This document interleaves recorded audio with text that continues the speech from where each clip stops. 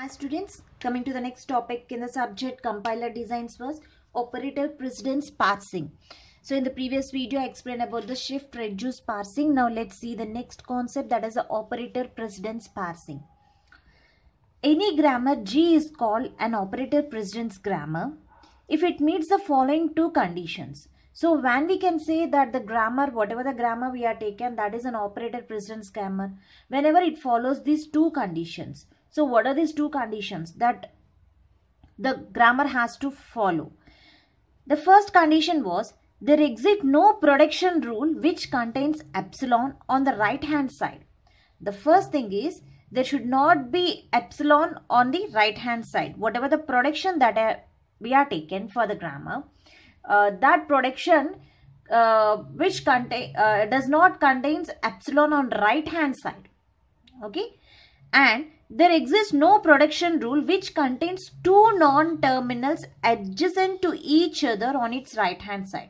So whatever the elements that are present on the right hand side of a grammar, okay, so no two non-terminals. Non-terminals means it's alphabets, the letters we are using. Okay, so those non-terminals should not be side by side. So if that grammar follows these two conditions, then we can say whatever the grammar that we are taken is an operator precedence grammar. Okay, don't be confused. Any grammar, whatever the grammar you are taken, the grammar is just represented like suppose E tends to E plus E and E tends to E star E. Okay, like that. So this is an example of the grammar. So here there exists no production rule which contains epsilon on right hand side. So right hand side there should not be right hand side, this is okay. No epsilon on right hand side. And there exists no production rule which contains two non-terminals adjacent to each other. So these two non-terminals should not be adjacent to each other. Then we can say the grammar is operator precedence grammar. Okay, don't be confused. If you see the example, then you'll get a clear idea about operator precedence parsing. So the thing is, you have to remember these 2 points. Whenever the grammar is following these two conditions, then we can say that grammar is in the form of operator precedence grammar. A parser that reads and understands an operator precedence grammar is called operator precedence parser. So whatever the parser that reads and understands the grammar, you call it as an operator precedence parser. So let's see which grammar you call an operator precedence and which is not operator precedence. So that by seeing this example, you get a clear idea what are those two conditions that we are discussing about. A grammar which is not an operator precedence. Let's see not an operator precedence grammar. If the grammar is like this, we can say it is not an operator precedence. Why this grammar is not an operator precedence? Because the terminals are adjacent to each other. These are the non-terminals. These non-terminals are side by side. E is a non-terminal, A is non-terminal, E is non-terminal. So here all the terminals are together, adjacent to each other. So that's why this is not an operator precedence grammar according to our condition. Okay, so how you can make this not an operator precedent grammar to a precedent grammar? See here. So this grammar is converting by substituting the non-terminals. Okay, by substituting the terminals, then you'll get an operator precedence grammar. See here. So this is not an operator precedence, and here this is an operator precedence grammar. So E tends to, in place of A, okay, in the place of A you can write plus, minus, into, divide, and. Okay, so E plus E, E minus E, E into E means in the place of A you are just substituted these terminals. So E minus the ID. So we are converted this not an operator precedent grammar to precedent grammar, operator precedent grammar. So if there exists no production rule which contains epsilon right hand side, that condition 1 has to be followed, and there exists no production rule which contains two non-terminals adjacent to each other. So no two adjacent non-terminals are adjacent to each other. So here these are the non-terminals. These non-terminals are not adjacent to each other because in between that there is a terminal is there. The plus, minus, into, these are all the terminals. And the non-terminals are the letters E, A, E. These are all the non-terminals.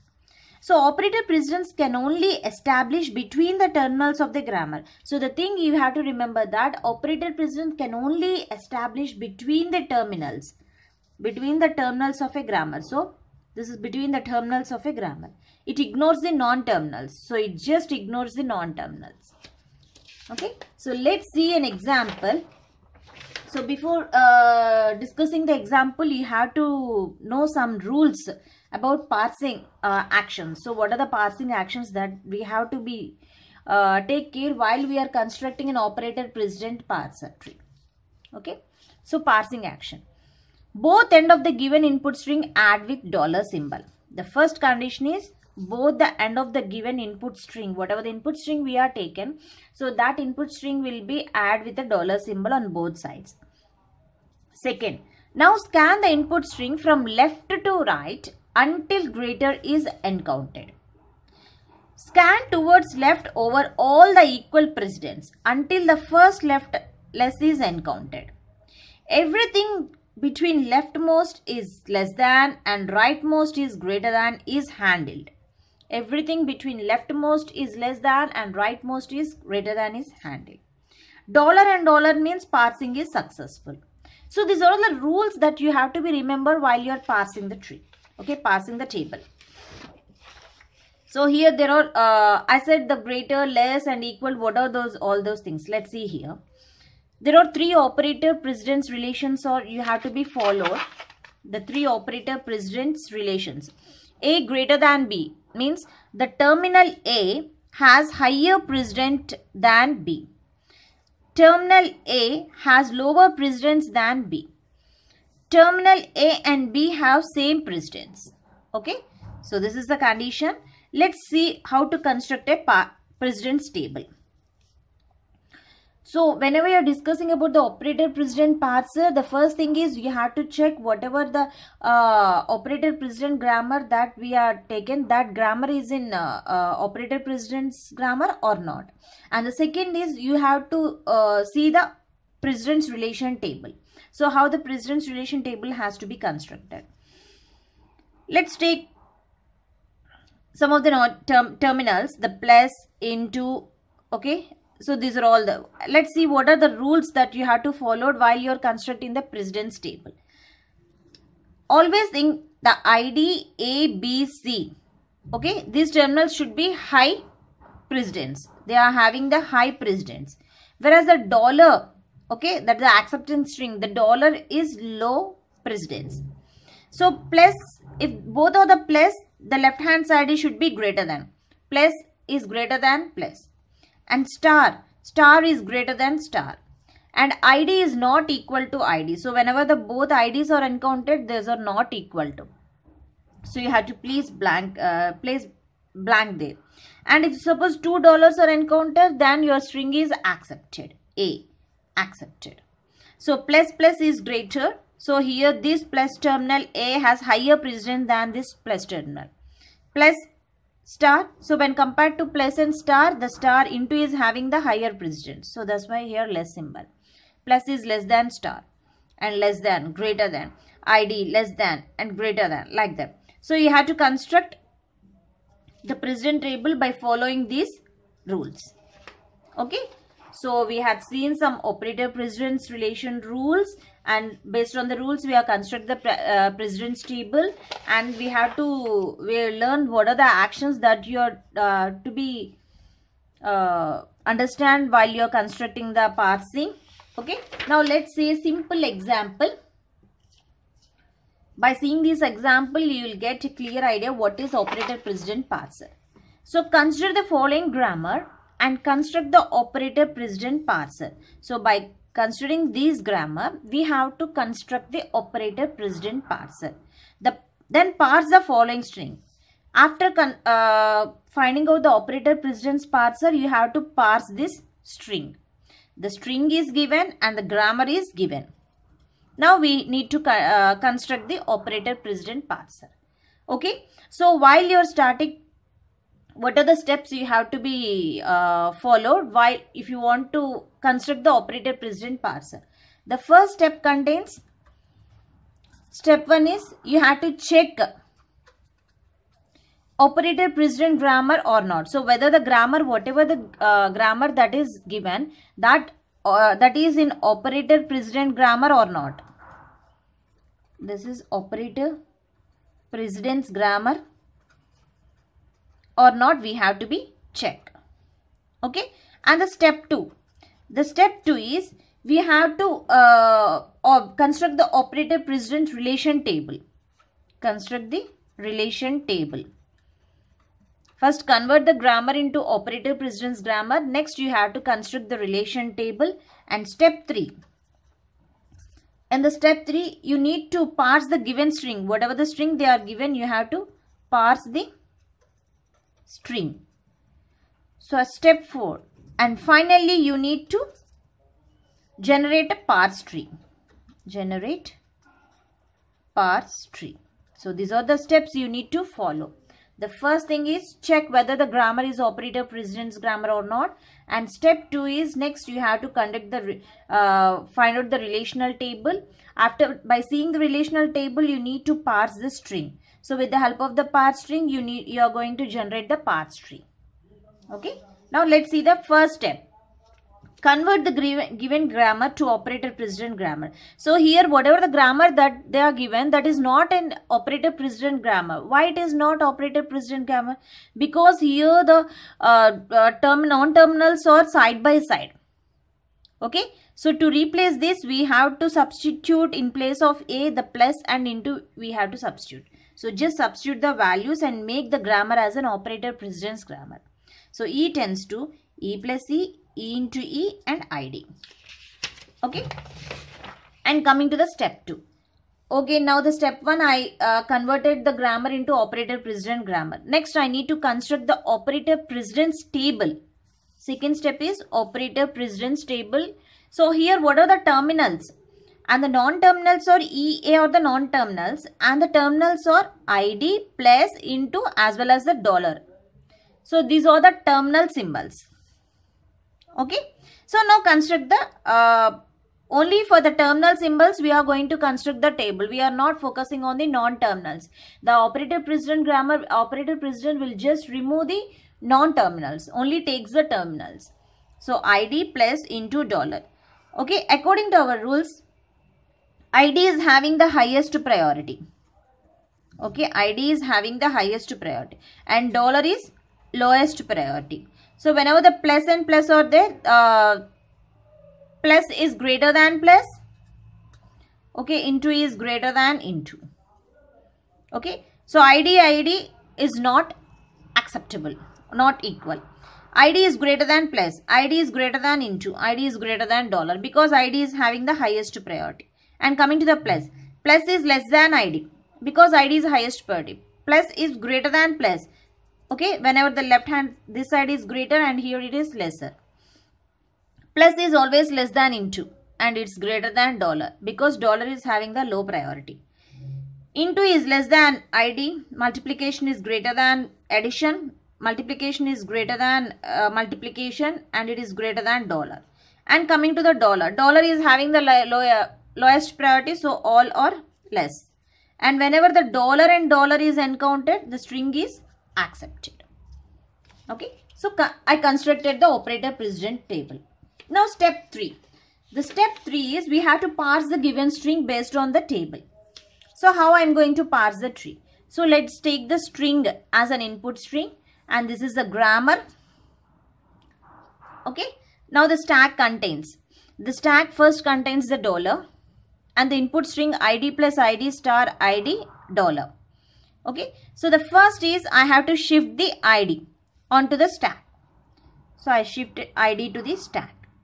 So after shifting the ID, here I need to check the relation dollar and ID. So dollar ID, dollar is less than ID. So place less than symbol. Okay, so I shifted ID. Now here plus ID star ID. So from this ID and plus, what is the relation between ID and plus? ID and plus, the greater relation. So ID plus greater. So after that I have to shift, reduce the ID. So ID, what is ID? ID is replaced with the non-terminal E. Okay, so reduce E tends to E produces ID. So replace ID with E. So E less than plus ID star ID and dollar. So here why I taken less? Because you have to check the relation table only with non-terminals, not the only with the terminals, not non-terminals. So just compare dollar and plus. So dollar and plus, what is the relation? Dollar is less than plus. So that's why here less than symbol. So now shift plus. Okay. After shifting plus ID star ID dollar. Now check the plus and ID. So plus and ID, what is the relation? Plus ID less than symbol. So just place less than symbol. Now shift ID. Now star. Okay. So ID here will be ID and star. ID is greater than the star. ID is always having the highest priority according to our table construction. So greater than relation. Now I have to reduce the stack here. I want to replace with the non-terminal. So reduce E ID with E. Means in place of ID just place non-terminal E. This is the equation. Now shift star. When compared to star and ID, star is having the less priority when compared to ID. So less than symbol. Now shift ID. Okay. So in place of ID, ID and dollar, ID is having the highest priority. So greater than symbol. Now reduce E produce ID. So in place of ID, just replace with E. Dollar. Okay. So here input string is empty, but I need to reduce the stack also. Now E into E. So according to our grammar, E into E is nothing but E. So replace E into E as E. So again E plus E tends to E. So replace E plus E as E. Okay. So here I check the relation between star and dollar. The star is greater than the dollar. So greater than symbol. And here this you are not checking with the non-terminals, only with the terminals. So plus is plus and dollar. The plus is having the highest priority when compared to the dollar. So greater than symbol. Okay. So now E. So now we have to check between the dollar and dollar, not with the E. Okay. Dollar and dollar means accept the string. Dollar and dollar accept the string A. Finally you get the accept string. Okay, that's third step is over. And the final step for the operator precedence parser is you need to generate a parse tree based on the stack. By seeing the stack table, you have to follow the bottom up approach to construct the parse tree. Okay, so just take first E. So E is replaced with E plus E. So E is, again I am writing, replaced with E plus E. Okay. In the second step, this E is replaced with E star E. Okay. So now this E is replaced with E star E. E star E. And here this E is replaced with ID. And finally this E is replaced with ID. So just replaced with ID. And finally this E is replaced with ID. So constructing the parse tree is very easy by seeing the relational, that is parsing the string table. Okay, just follow the stack and follow the bottom up approach by using the stack table and construct the parse tree. So this is about the operator precedence grammar. Thank you.